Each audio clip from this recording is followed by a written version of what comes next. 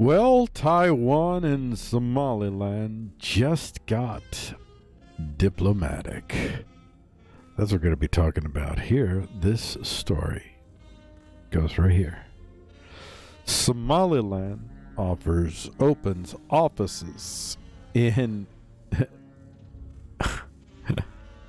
the diplomatically isolated Taiwan. That is such a loaded story. Who wrote this? Johnson Lay. Let's see, who is Johnson Lay? Because I'm just wondering. Somaliland opens office in diplomatically isolated Taiwan. It's like, well, no big deal, you know. It's just some backwater podunk place that no one's ever heard of, you know. Yeah, no. Johnson Lay, I have, I don't know if that's the actual Johnson Lay of note or not, but at any rate, Somaliland opens offices in diplomatically isolated Taiwan. Wow. Just, wow. The breakaway territory. See that? Breakaway territory? That is language of invalidation. Right there from the start. Breakaway is generally, like you say, the breakaway republic, the rebellious, non-legitimate, non-internationally legitimate place. The territory. Well, okay, maybe they have to call it territory legally, I don't know. But the breakaway territory of Somaliland opened a representative office in Taipei on Wednesday in a move that has already drawn Beijing's ire. I guess so. I'm happy about it, though. Very happy about it. Subjectively speaking, from thousands of miles away. The territory's representative to Taipei, Mohammed Hagi, said trade, security, and development corporation were key aspects of this very special relationship. The two are members of the same community of democracies founded by our shared political and economic freedoms, as well as international values. That was Hagi who said that, but he probably didn't speak like that. Taiwan's Foreign Minister Joseph Wu said both faced external pressure but are proud of our sovereignty and ready to defend it. And what are we talking about? Somaliland here. Somaliland. See it right there? This whole region, by the way, you look up Somaliland and it just says, it goes to Somalia. See Somaliland, Somalia? Won't even, dudes. It won't even. Somaliland is basically, I don't know how far Somaliland goes down, but I know this is definitely Somaliland, but beyond that I'm not sure. Generally Somaliland is, well, in essence, Somaliland, as we're calling it today. Somaliland is essentially the old, what was once the old, what was called the British Somaliland, and then southern Somalia is the Italian Somaliland, and then in 1960 they kind of brought them together, although there's a bone of contention about whether Somaliland North was the one that was being recognized, and then somehow no, all of it was incorporated, and maybe there was a vote and there was, I don't know, it's complicated, but at any rate, after that, then they were the Republic of Somalia, and then in the 80s, then this dude took over, this Bar guy took over and decided to try to micromanage society by killing most of it, and, well, maybe not most of it, but significant portions, including leveling some of its biggest cities. You know, there was a civil war. He fell out of power in 91, and then we remember the whole Somalia world that emerged, and the whole, if you were ever an anarchist like I have been, and I guess ideationally still am, you go through the whole, if you don't like it here, move to Somalia thing, because everything's anarchy Somalia, because Somalia is warlords and all that stuff. Well, that's southern Somalia.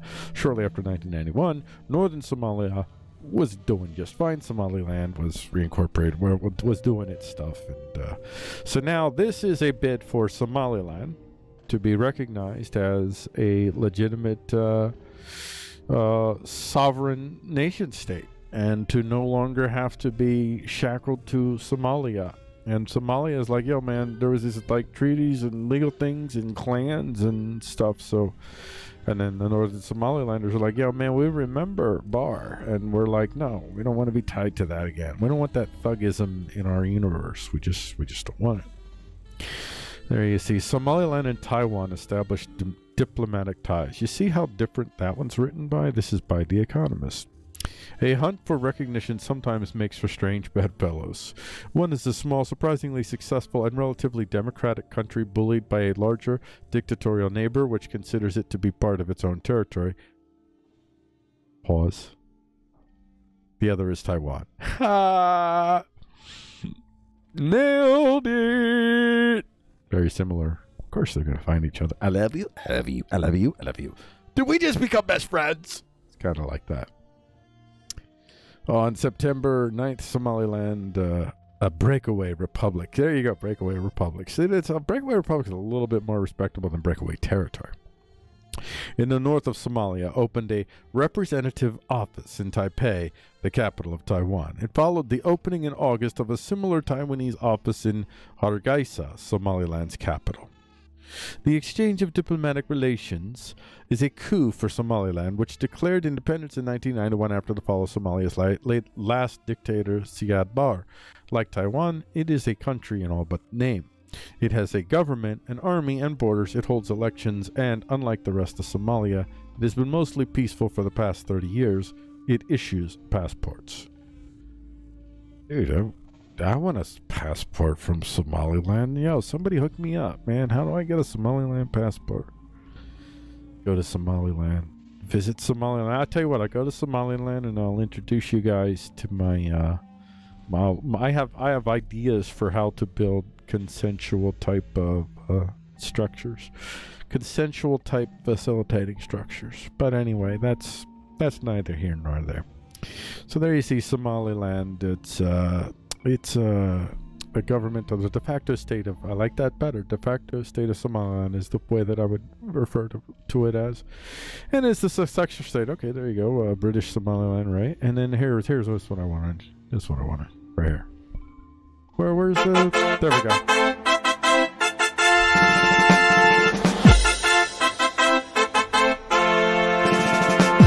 All right, no music, no words so far. I'm gonna wait a little bit longer.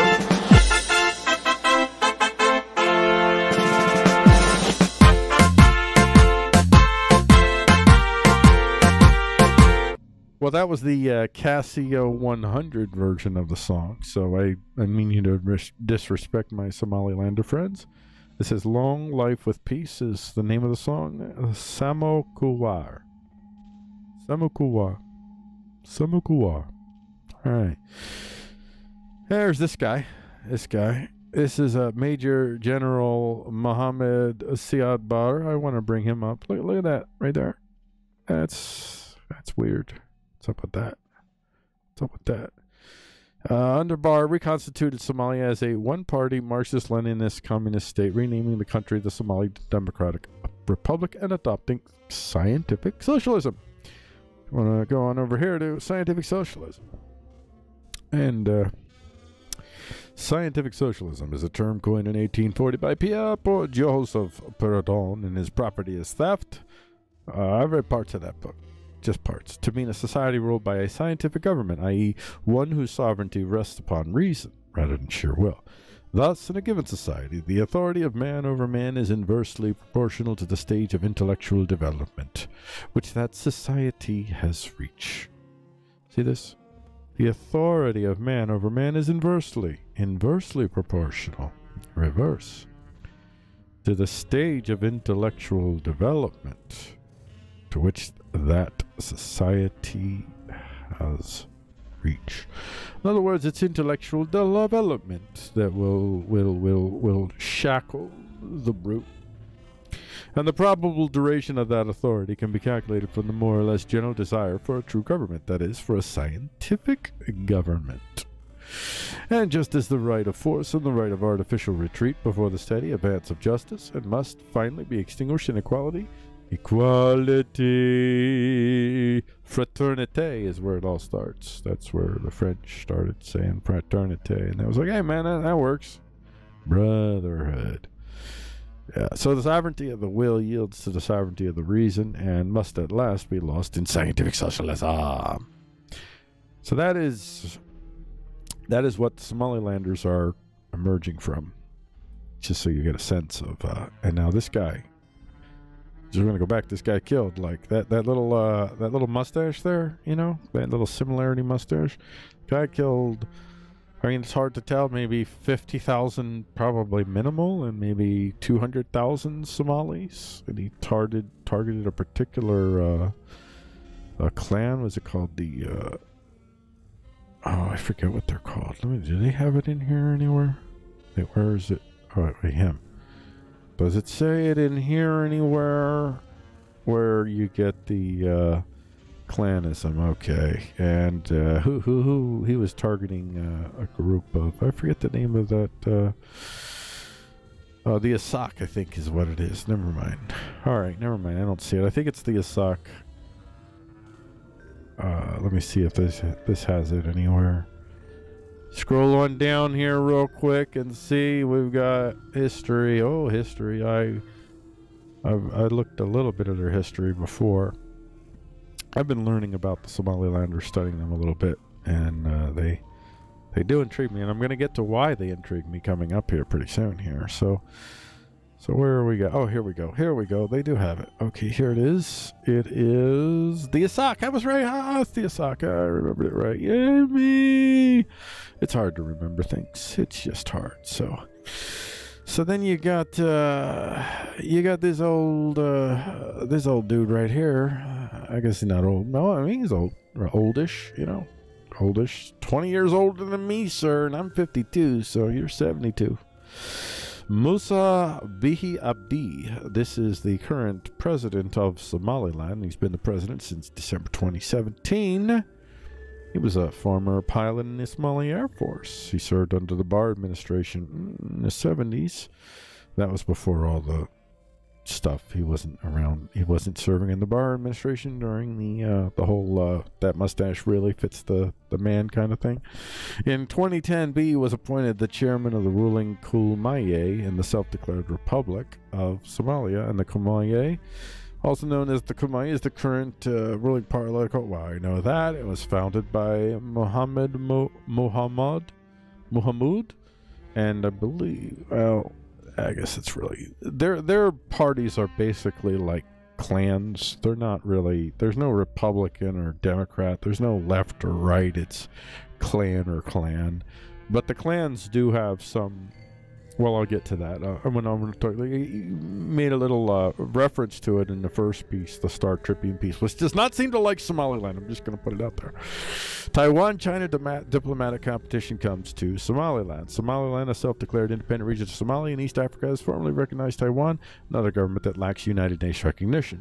The establishment of ties between the two self-governing territories provides a boost to Taiwan, which for years has waged a losing battle against Beijing to win or maintain the diplomatic recognition of small nations. Taiwan's Foreign Minister Joseph Wu said in a statement on July 1 that the two governments had agreed to establish ties based on friendship and a shared commitment to common values of freedom, democracy, justice, and the rule of law. And they do have a lot of similarities. Taiwanese have they're very I'll say very Americanized. They have a lot of kind of a Bill of Rights-y kind of values built into their government, and it makes sense. Well, I won't get into that. That's another story. But that is aligned with the Somalilanders of the North. Not so much the South. Not so much the South. South, not so much. In the spirit of mutual assistance for mutual benefit, Taiwan and Somaliland will engage in cooperation in areas such as fisheries, agriculture, energy, mining, public health, education, and technology, Wu said.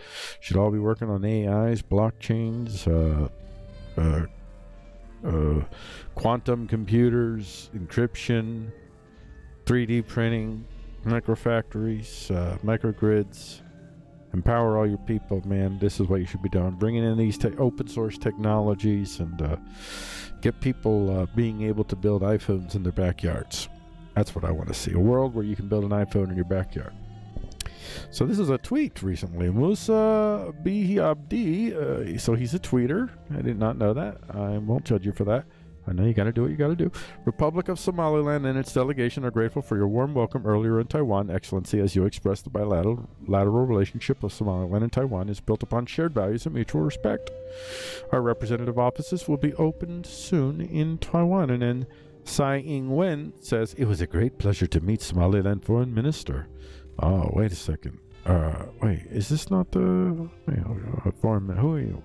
Foreign Minister Hagi Mohammed earlier this year. Taiwan and Somaliland are building bilateral ties based on shared values, and we look forward to opening representative offices in both countries to expand mutually beneficial cooperation. I love that to say both countries. Countries! I'm for the smallness of countries and more of them, so I'm for 1,000 gazillion countries. Even Somaliland eventually maybe being maybe a federation of multiple countries, or a confederation rather, not a federation, confederation of multiple countries. And yeah, I like that idea. Lots of, there's some confederalities of, maybe some small countries don't belong to a confederality, they're off on their own, whatever, like the smaller the countries in general. Like get them down to like maybe 100 to 200,000 people, like those levels, like that's it. Oh, that's 102,000 people. Hey, you're a country. Come up with a flag. Somaliland's peace. That's a pipe dream. Somaliland's peace shall require a bottom-up approach in leadership.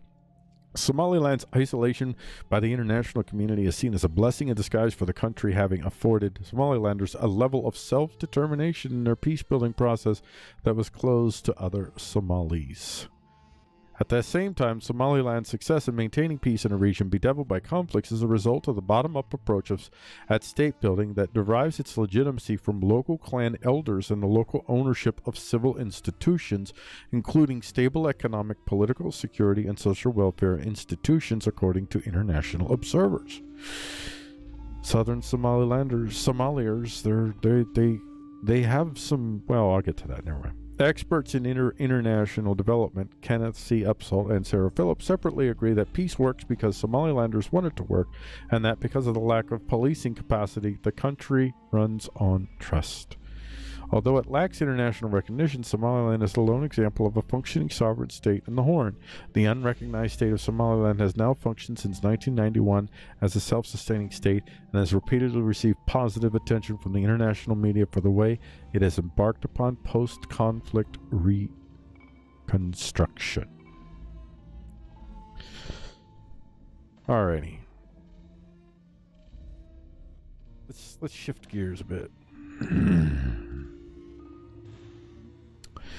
We're in this universe here.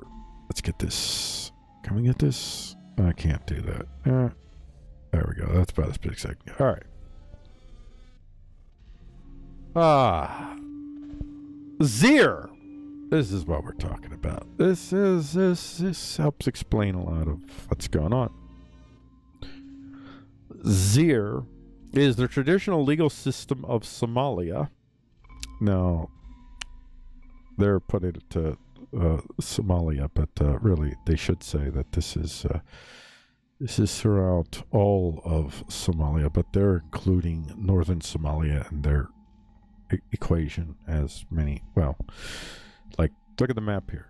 You go and look for Somaliland, it brings you. It just says all of Somalia. It doesn't give Somaliland its own space, even though really Somaliland is really formerly the English Somaliland versus the Italian Somaliland. You think about it's one thing I say about the English. I'll give the English this much. Now, I don't think it's because they're noble and good. I think they recognize the economy. They followed the Persian model of empire. And so they left a lot of local sovereignty and a lot of local customs largely intact, especially just outside the cities. There's a lot more. I'll just say the Italians in the south were a little bit less. Anyway, no judgment. Nation states are nation states. So Zir is the traditional legal system of Somalia and one of three systems from which formal Somali law draws its inspiration, the others being civil law and Islamic law. It is believed to predate Islam, although it was influenced by Islam and retains the faith elements. The proceedings under rule predate Islam. Under this system, elders, known as the Zir Begti, serve as mediator judges and help settle court cases, taking precedent and custom into account. Zir is polycentric in that different groups within Somali society have different interpretations of Zir. Zir, the traditional legal system. It is not really I mean, I guess you could say it emerged as a system, but it's probably mostly not really been so much a system as more a custom, but a custom that's profoundly known, understood, and based upon what I would believe is a simple reality power. You kind of touched upon it earlier when you talk about the where is it, the fact that it lacks the policing. It fundamentally, it lacks the policing power. You have people spread out, but they need to stay connected, and so they still have to interact. So that's why governance merges, when people have to interact, but they have to interact in a way that really pragmatically recognizes the reality of power, but eventually will turn it into a moral construct that allows for the human to accept the limitations of their own power, which is really hard for humans to do.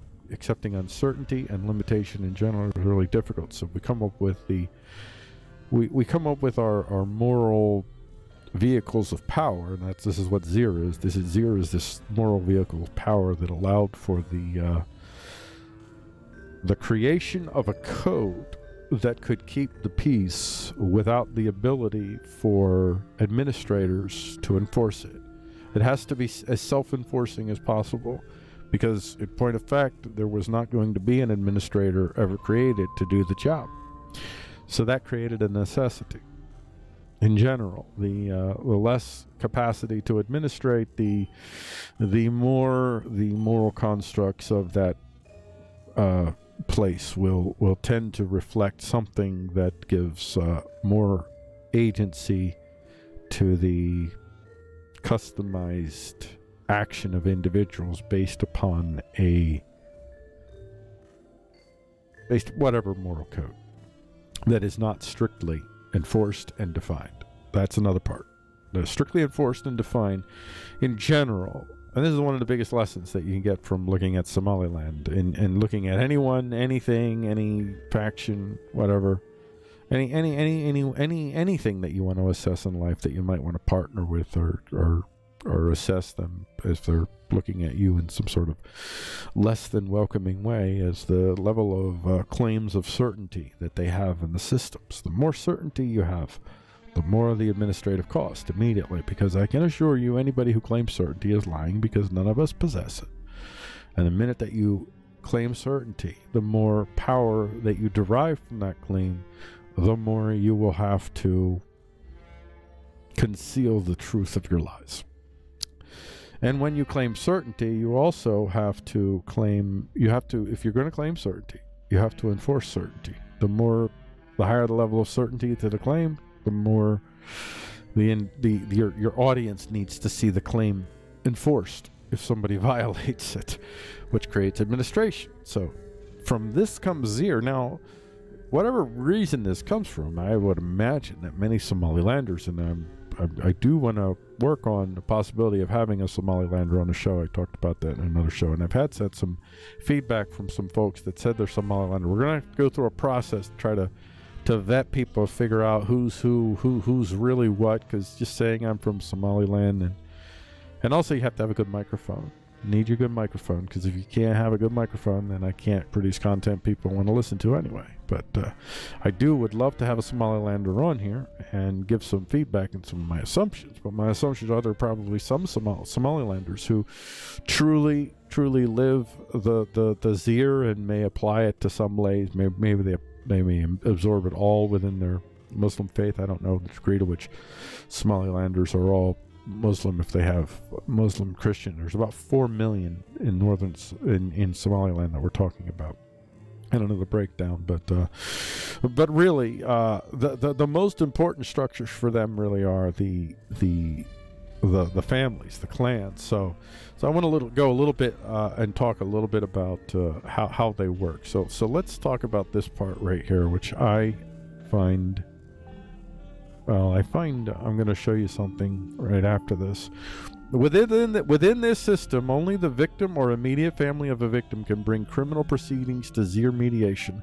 If the victim is a man, his father, brother, or uncles can bring complaints forward. If the victim is a woman, complaints can be brought forward by the men in her family or her husband's family.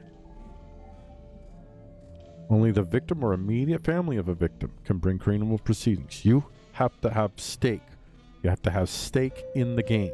So that's just one little thing that we're gonna point here. And now, here's the next section here we're gonna get to here. In Zir, crimes are defined in terms of being transgressions against property rights. Justice is derived from in the form of material compensation to the victim. Now, this isn't exactly eye for an eye, but it's kind of sort of in that vein. If the accused is found guilty, some form of material restitution must be paid. If restitution cannot be given, a daya retribution is due, and that's I think that's a Muslim phrase, and I'm not sure what it means. Daya. Let's get the daya. Let's get it. We gotta know what it means, because for reasons. The daya is an Islamic law, is the financial compensation paid to the victim or heirs of a victim, and so they probably have some formula that they probably have to figure that out. Measured in terms of livestock, to be paid to the victim or victim's family. There's no concept of imprisonment under Zir. See that? So, but Zir gives you the moral justification for the limitations of your power to not be able to do that. But some people will probably truly own that morality and be that morality. Probably very few. Form follows function in general across humanity's spheres. In some cases, elders may advise that neither side seeks retribution or retribution. Zir judges are made up of the heads of extended families. These family heads are chosen for their knowledge of law and wisdom, but otherwise there's no formal training. So they're looking for people who have demonstrated this throughout their lives. They have demonstrated the law. They've demonstrated wisdom. There's fruit. I mean, ostensibly. I don't know how it's actually lived out there. I don't know how it's just, okay, this one's got the biggest whatever the biggest is for them that is the biggest. I have no idea. Multiple judges are chosen to preside over each case by the involved parties, with the delegation being called an ergo. The number of judges, it's just so I want to get down to here a little bit to the principles of Zir. Different groups within Somali society undertake oral arguments with each other to define Zir law. Despite this informal nature, there is a series of generally accepted principles, agreements, and ideas that constitute Zir, referred to collectively as Zisi Adkade.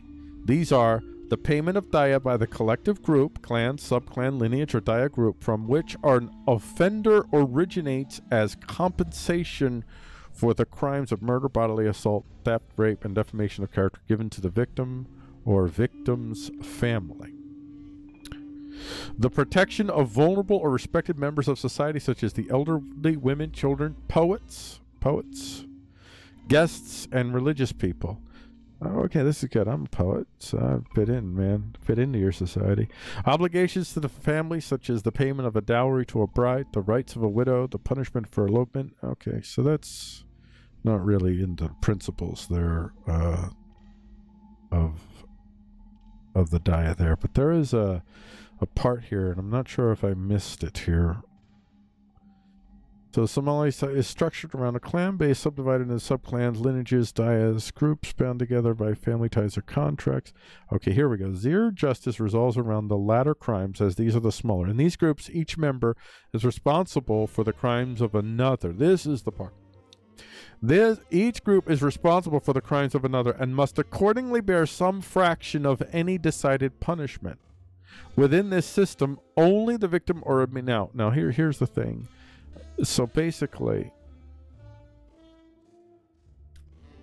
your clan is responsible for your crimes. Everybody has to pay. So if you pay the thing, the whole clan is paying the fine. So what happens is there is this self-interest in people governing one another. It's like, yo, dude, you're going to make me pay for that. That's not right. And then there is, you do that too many times, you get ostracized. Now, when you live out in the world where you can just set somebody out and there's a desert and they're done, that's you can still do that today in Somaliland. That's still you can do that today. I don't know if they still do it today, but you certainly could theoretically. But that is the fruit of the reality of power when you don't have the tools to docilize the people. You don't docilize the people. When you do, you do. So in northern Somaliland, the people have not been docilized, and there is no easy way for anybody and there's so much ideational constructs within them, thanks to their particular interpretations and living outs of zir, which is highly consensual in nature, as you would be. Consensuality is the birth of mutual respect of each other's worthlessness. In essence, that's what it really is. You say worldliness, I say worthlessness. I recognize I am worthless and I need you. And the other word saying the same thing. So it's mutual worthlessness. And yeah, I'll just leave it at that. It's kind of mutual worthlessness. And in this sense, it's worthlessness in the sense of worthless power. I cannot enforce any kind of rigid interpretation of anything on you. So, dude, this is the best we can do. And then it becomes more than that. Then it's possible the Somalilanders, they have this in them. These folks, you want to find a people that's ready-made to maybe engage in an experiment with true non-coercive enterprise type governance. It's the northern Somalilanders, it's the Rajavans, it's others, but I mean there's folks out there, but these folks, they have this zir within them. And it's very similar to this. Well, not all of zir, just this one little element, the way their zir justice works. It's very similar in principle to this. It's called medieval tidings. Medieval tidings.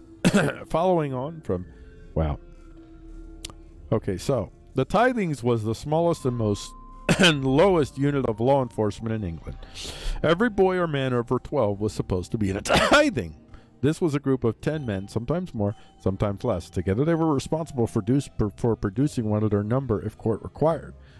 If they could not produce it, they were fined, and the person they were supposed to bring to court would be outlawed. Now, I'm just going to say anything more. There's a little bit more to this tithing, which is that in not all instances, in the case of England, there were, I believe, examples where the tithing was these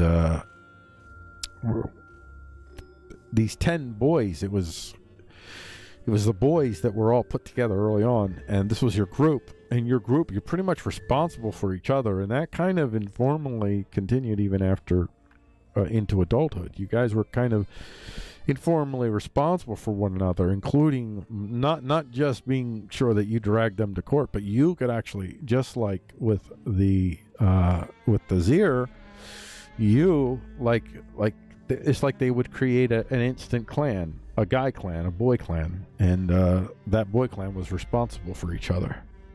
And in some instances also legally, like not just paying you'd have to pay the fine, you'd have to serve the time, you have to do some stuff. So yeah, there was some high incentive for the boys to control one another, and hey, that's what you do. This type, now I'm for these types of models of governance, maybe not necessarily to the extreme that the folks in England may have took it, but in general, the zir, I'm for creating conditions where that is necessary, where the reality of power is such where individuals just can't be so easily manipulated and controlled by central powers. And so we're going to have to come up with some sort of moral justifications for the limitations of our power, and it will be some sort of consensual philosophical construct that will allow us to be weak.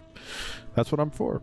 That's what I'm all about. And with that, I think I'm going to say this is the end of this presentation. Now, I knew in advance, by the way, that this was going to be half hour, 45 minutes, thereabouts. I knew this was going to be one of these long episodes. It's one of these that I've been waiting to do for a while, and I haven't had the right story to talk about, but now this is pretty huge. Somaliland and Taiwan opening up diplomatic offices in one another's zones. This is a big old, because China just wants to get everywhere and anywhere and anywhere in Africa. And it's like, it's just giving all these African nations all these bad loans, and then I'm turning those loans basically into Chinese-owned ports. That's all it's done. It just wants to litter Africa. And I think in some eventually, I wouldn't be surprised in the back. The Chinese state itself, very, very, very, very, very fascistic in nature. I wouldn't be surprised if they're looking at Africa someday to colonize it and get all them billions of Chinese out in Africa so they can split people up and not have all the people in one place, and they can, expand their empire. I'm telling you, Africa, the Chinese are an invading force. Stick with the Americans. We don't want to invade you. Well, the Americans, unless we go down the route of that's another story. At any rate, I'm going to end the story there. I do thank everybody for joining us here for Taiwan and Somaliland Just Got Dramatic. You have a great rest of your day, because why the friggin' frack knock?